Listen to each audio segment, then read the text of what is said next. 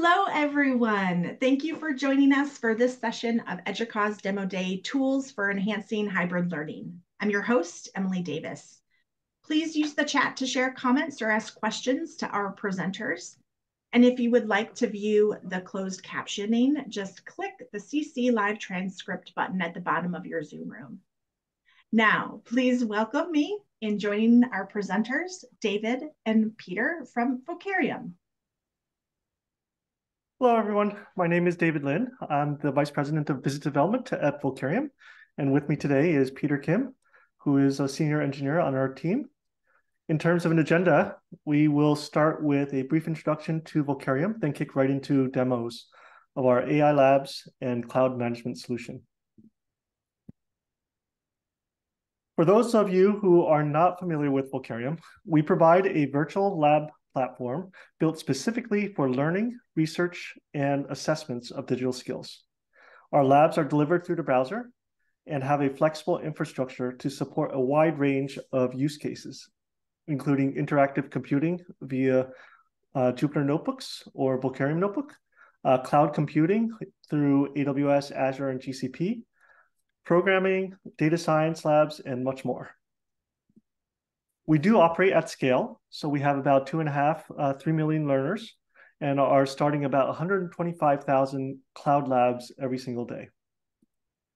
One of our largest deployments is with AWS Academy, part of AWS Training and Certification, which crossed over 1 million learners back in July.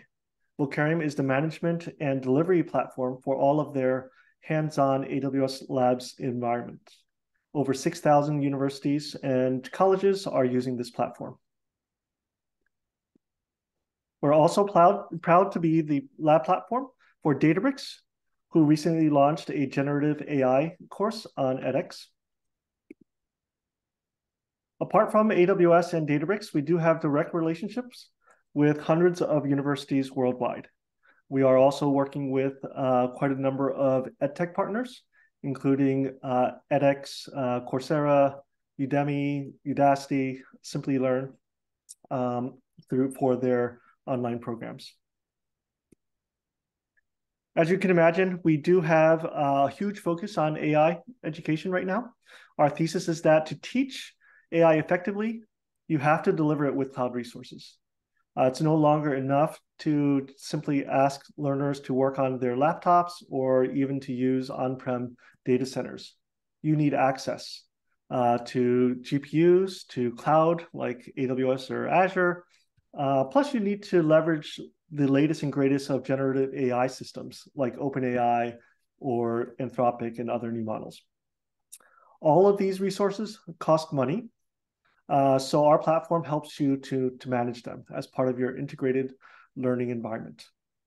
At this point, I'd like to hand the baton over to Peter, who will give you all a deeper look into Vocareum's AI solutions.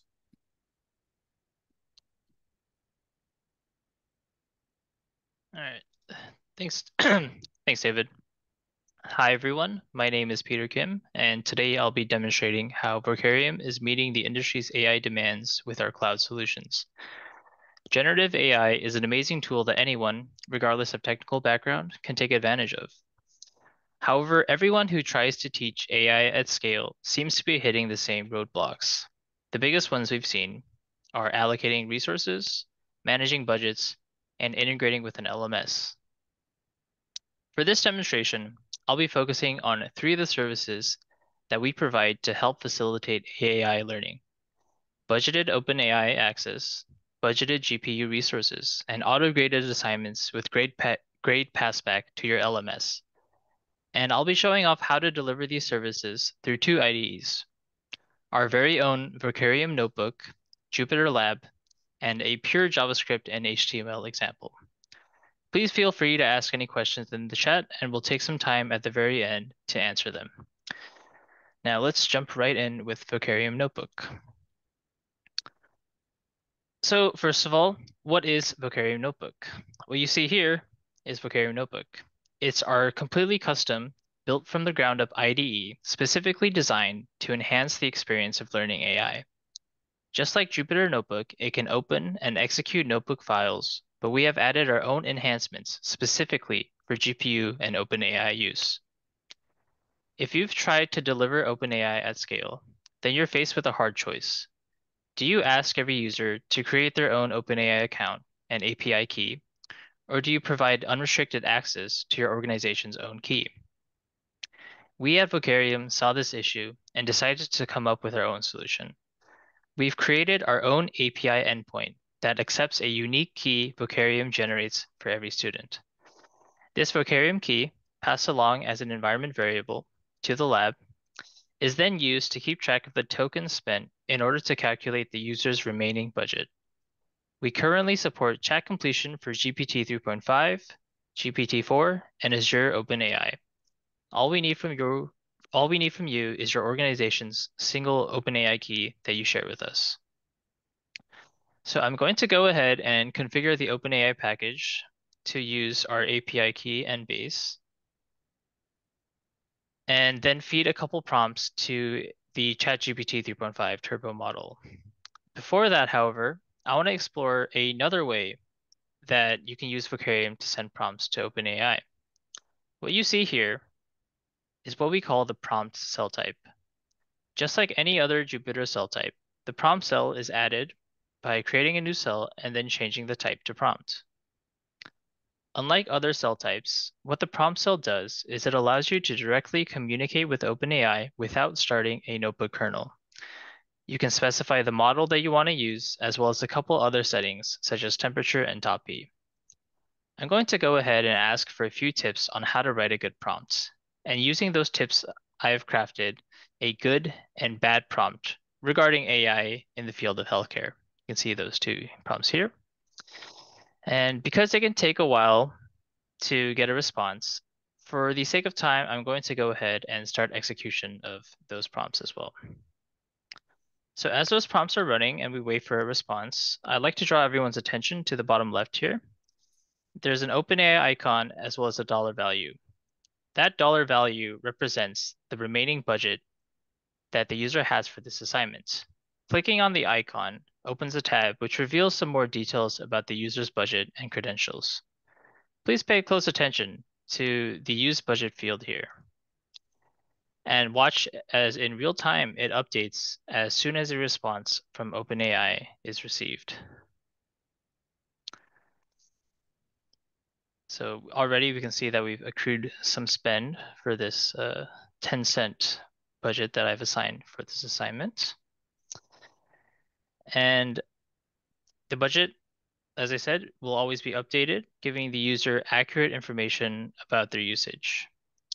I'd like to clarify here that the response is the same as if one had asked ChatGPT directly. All Vocareum is doing is serving as the middleman generating keys and enforcing budgets. For those of you interested in teaching prompt engineering, we believe that Vocareum Notebook is the perfect tool because of its simplicity and ease of use with the prompt cell type. Moving on to our next assignment, the example I have here will demonstrate our GPU integration, also using Vocareum Notebook. For GPUs, the challenge has always revolved around cost. We all know that GPUs are expensive, so how do you ensure that they're being efficiently used and that someone isn't keeping a machine running while being idle? Yet the immense increase of performance that they offer means that they are a necessity for teaching and learning AI. At Vocareum, we tackled this problem by separating out the presentation from the execution. Here's what I mean. Anything that you run interactively using the Vocareum Notebook IDE is being run on a machine's CPU. The machine doesn't even have a GPU on it. But when you're ready to run some code that requires a GPU, with just one click, you can schedule a batch job, which will take the currently selected notebook and queue it up to be run on our GPU servers. When there are jobs in the queue, we will launch GPUs to meet demand, and as soon as the queue is empty, we will terminate them. This way, we are able to deliver GPU resources while minimizing cost, all while giving the user freedom to work on anything that does not require a GPU. And for those of you concerned about potential abuse and crypto mining, we're very conscious about these issues and have implemented strict controls around GPU memory consumption and timeout limits on job duration, all in addition to individual budgets set by the instructor. For this example, I have two notebooks, one for training a model and another for performing inference with the model. Although I could combine the two notebooks into one, by splitting them up this way, I can perform the training on the GPU, and once the model has been created, I can run inference on the CPU. Now, a little bit about myself. Growing up, I was a big Harry Potter fan. I read all the books and watched all the movies, and I wanted to combine my love for Harry Potter with AI by fine-tuning a GPT-2 model on around 500 Harry Potter trivia questions. Once the training is finished, I will then ask it a couple prompts to verify that the training was successful. So in this notebook here, I load the text file, define some training functions, and then download the GPT-2 model from Hugging Face into my work area, and then train it. All I need to do to run this entire notebook on a GPU is to click this Run Training button here. As soon as I do, a job will be queued, and the next available GPU server will take the notebook and execute it. Already, you might have noticed that there were some pop-ups in the bottom right.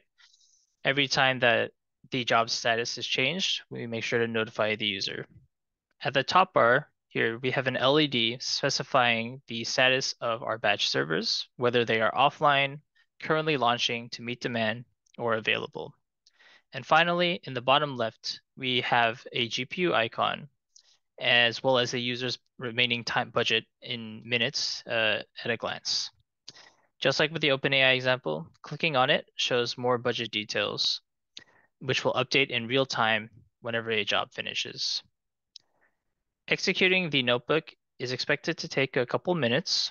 So for the sake of time efficiency, I've already run a training previously. Once a training completes, we create a directory under here, batch executions. And in it, we have a copy of the notebook with all of its outputs saved, as well as an output file that captures standard input and standard error. So I'm going to go ahead and open the notebook here that I've already trained. So here we can see that the outputs have been saved and that the notebook has been run. If we go to the bottom here, we can confirm that the notebook was indeed run on our 16 gigabyte machine, and it took around 4 gigabytes of memory in the process.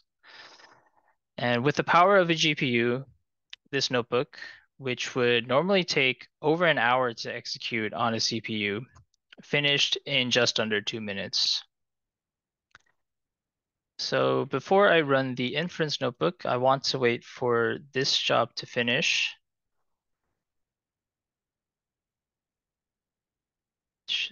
Okay, so we see the pop-up here that the training has successfully completed. And if I go to the batch executions directory, yeah, we can see that this is the training that I just completed. So now I'm going to go ahead and run the inference notebook. So once again at the top, I've defined a helper function that will get a response from the model. And I have a couple questions here. My first being, what is a thestral? The model responds, an invisible horse-like creature. Second question, name a Quidditch position. The model responds with seeker.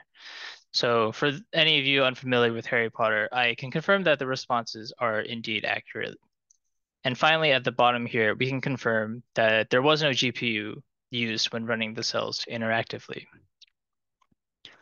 By executing individual notebooks as a batch job, we can minimize GPU server uptime and cost while still providing GPU access reliably and on demand. Researchers can queue long-running jobs, step away from them, and come back the next day with the results ready. Instructors can give students GPU performance while still maintaining tight budget controls. Now, if you're an instructor, providing access to resources like OpenAI and GPU is a great way to facilitate learning using real industry standard tools. But what really seems to get instructors excited is how easy it is to integrate Vocareum with an LMS of your choice. Whether it be Canvas or Blackboard, all you need to do is drop in our LTI link. There's no need for the user to log in or create an account separately on our platform, and we support all the features that come with LTAI 1.1 and 1.3. We've even added our own additions, such as role-based access, roster syncing, and support for multiple LMS courses linking to a single Vocareum course. What may be our most loved feature, however, is auto-grading. At Vocareum, we want to make the grading process as simple as can be. And to do that, we've added custom auto-grading cells right inside the Jupyter Notebook. In this notebook here, I've already set up the auto-grading cells as an instructor. The notebook is a very simple one that goes over how to use loops in Python. And the first question here at the bottom, it asks us to create a list of squares from this given list. Now, I've already inputted the correct answer for this question, and I'm going to go ahead and submit the assignment now.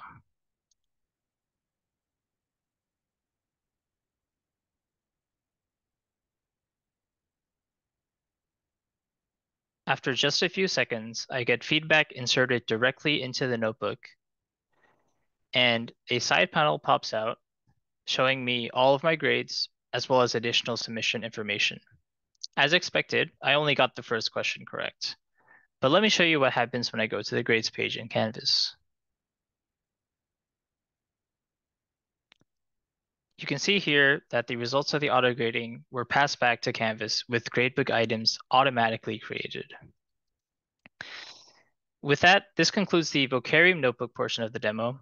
Whether it be prompt cells, auto grading cells, or running training jobs, through our custom interface, we've tailored the user experience for interactivity and ease of use. Now, while we believe that the simplicity of Vocareum Notebook is one of its strengths, sometimes you need a fully fledged IDE if you need to work with more than just Jupyter Notebooks. Well, Vocareum has you covered there too, because we also offer a Jupyter Lab environment with all of the features that I've shown off so far: budgeted OpenAI, budgeted GPU, and auto grading. This is our Jupyter Lab IDE. We've moved the budget information to the top bar here so that users can still see at a glance exactly how much of their budget remains in real time. Here I have an example OpenAI notebook. This uses some of the code from the previous example. And just like before, we're taking our API key and base, and from that, using the OpenAI Python library is as easy as can be. Now, for batch execution, the flow is largely the same as it was with Vocareum Notebook. However, in addition to specifying a Jupyter Notebook to execute as a job, we've also added the ability to run a shell script instead. Here I have a very basic script that lists the files in the current directory and creates an output file. When I click Run Batch Job in the top corner here, the top level of the user's work area will be scanned for all notebook files and shell scripts. So I'm going to go ahead and run the example script. Just like before, a job gets queued and is then sent to an available GPU server. Here we can see the output file that was created. And once again, we have the batch executions directory with a timestamp subdirectory containing standard output and standard error. So by allowing a shell script to be run as a batch job, the user has the freedom to work with any programming language of their choosing. We expect this to be especially useful to researchers that need to execute code that isn't suitable for just a Jupyter Notebook. Now I have one final example to show off for my demo. Now, what if you want something even simpler than Vocareum Notebook for users that don't have any programming experience? Or what if you want to build your own custom UI to deliver OpenAI? Well, we have created a JavaScript library that provides our budgeted OpenAI access that can be used as a source in any HTML file. What you see here is a README file that I created very quickly using Bootstrap. It's just a singular HTML file that is importing our JavaScript library. In the HTML file, I have added additional JavaScript so that the send prompt button sends a request to our API endpoint using the parameters inputted in the stop area. I'm going to go ahead and send this basic prompt now. And just like that, it's that easy to provide yet another way for users to get budgeted OpenAI access. And you can see the budget up here. Because all we've provided here is a single JavaScript file, the presentation of the page is completely up to you. We're really excited to see what users will come up with. And that concludes my portion of the demo. I hope you're just as excited as we are in finding new ways to deliver AI to both educators and students alike. If you would like to try for yourself the course that I've shown here today, please provide your email address for the poll that should be sent right about now. And with that, I'm going to hand it back off to David, who's going to go over the cloud management portion of our platform.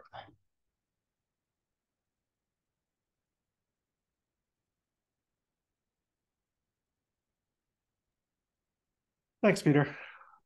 I'm going to let folks enter their emails if they would like to participate.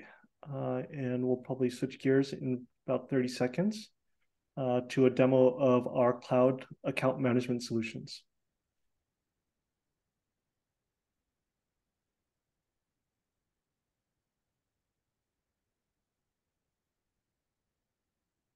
Okay, so let's get started. So our cloud management solution is basically a way for you to consolidate and manage all of your existing AWS accounts, provision new accounts to new learners or researchers, and to provide safeguards and budget controls to ensure proper use and prevent unexpected spend. This here is one of our organization level dashboards for AWS account management, where you can see that we have spent about $400 this year across about 7,500 user accounts in 2 master payer accounts. Of these 7,500 accounts, there are about 3,000 in use by learners and researchers today. If we click on to spend here,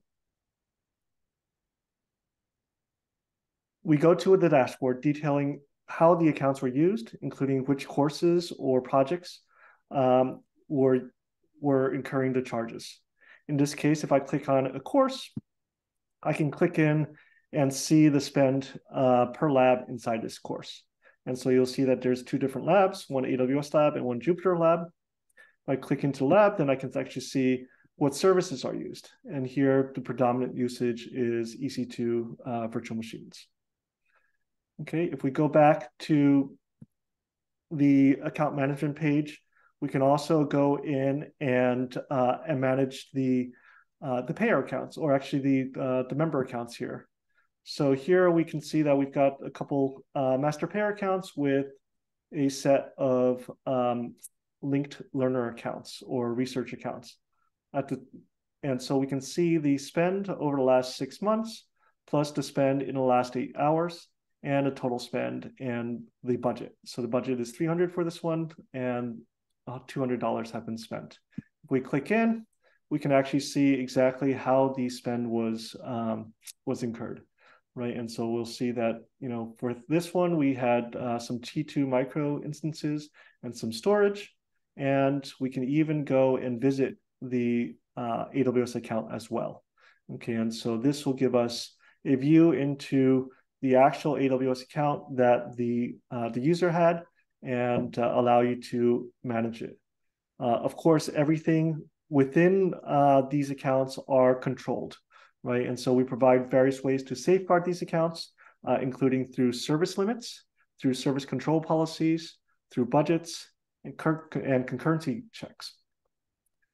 If we go back into the AWS management console, we also have the ability to manage the payer accounts. And what we mean by this is we can go in and add additional payer accounts. So if you're trying to consolidate the accounts within your organization institution, you can bring them into Vocareum to manage. And from within a master payer account, we can go and generate accounts as well. And so we can generate, oops, I'm not sure what, because we haven't entered anything in there.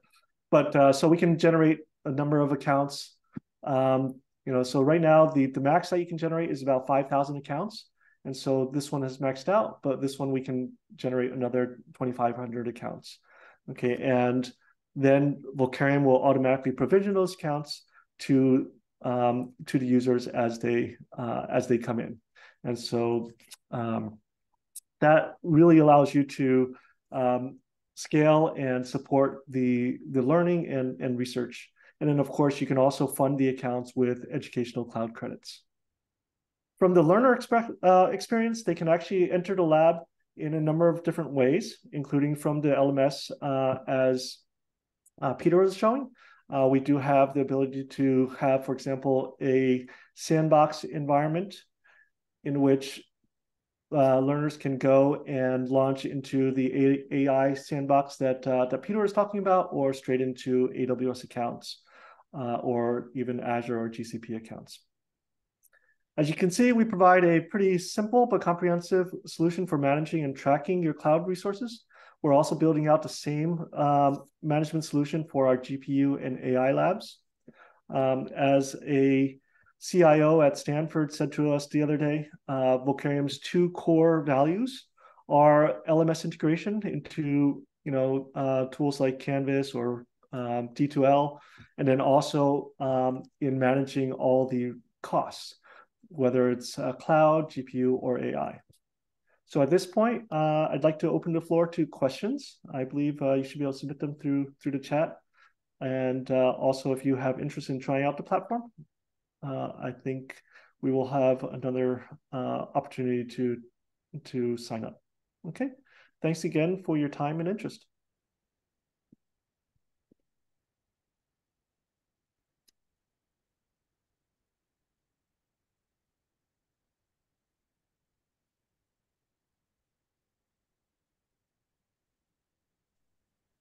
Remember, everyone, if you have questions, you are welcome to put those questions in the chat. There is a session poll that has been launched. And if you're interested in that AI course, you can leave your email information there.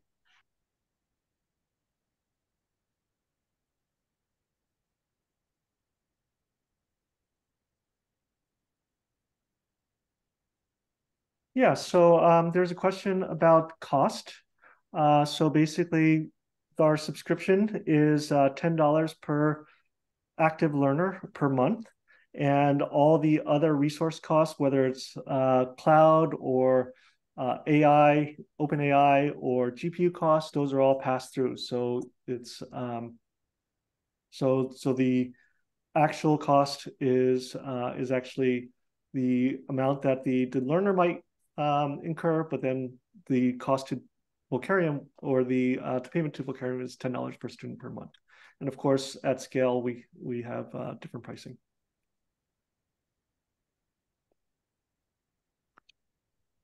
So there's Another a question. One is Yeah.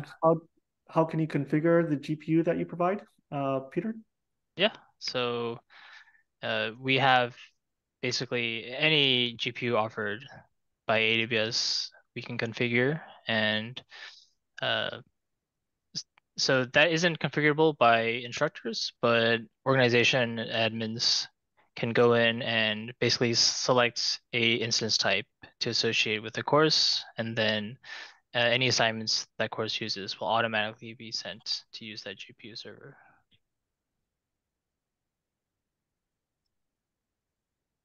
Great. Any other questions on that? There's a question about which LMSs are supported. Pretty much any LMS that that uses LTI, we will support. So we do support Canvas, D2L, Moodle, and then we also support edtech platforms like Canvas or Coursera or edX. And we also do have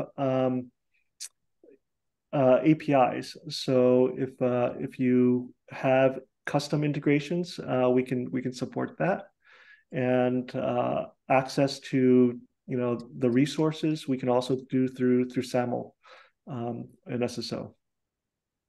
And so if your researchers, for example, need access to cloud labs, they don't have to come in through an LMS.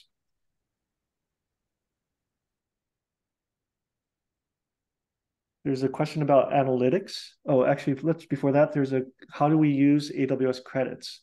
So if your institution was granted credits by AWS, you will be able to apply them to the payer accounts and have it distributed. And through, as I mentioned, through the individual user accounts, they all have budgets and controls, right? So they can do learning and researchy things, but not, and we can help prevent misuse or accidental overspend. And then there was a question about analytics, and we do have some analytics as we were showing, and then we also have a data pipeline. So as the users are consuming resources or they are performing their work, we do have analytics on student activity, for example, submissions of work that Peter was showing, or resource consumption. That's all covered.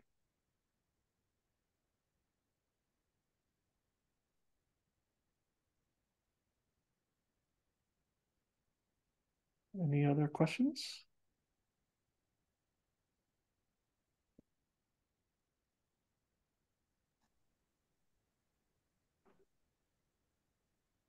All right, wonderful. If there are no more questions, we can give everybody a few minutes of their time back. On behalf of EDUCAUSE, I want to thank you so much, Peter and David, for your presentation today. And thanks to all of you for joining this demo session. The survey poll will remain up for just a couple more minutes. And remember, the demo recording and all of the resources are available later on today on the event site. And in the chat, you are receiving a friendly little link to Vocareum's event page where there's a slew of additional resources. Thank you so much for joining and have a great day. Thank you very much. Hey, everybody. Have a great one. Thank you, Emily.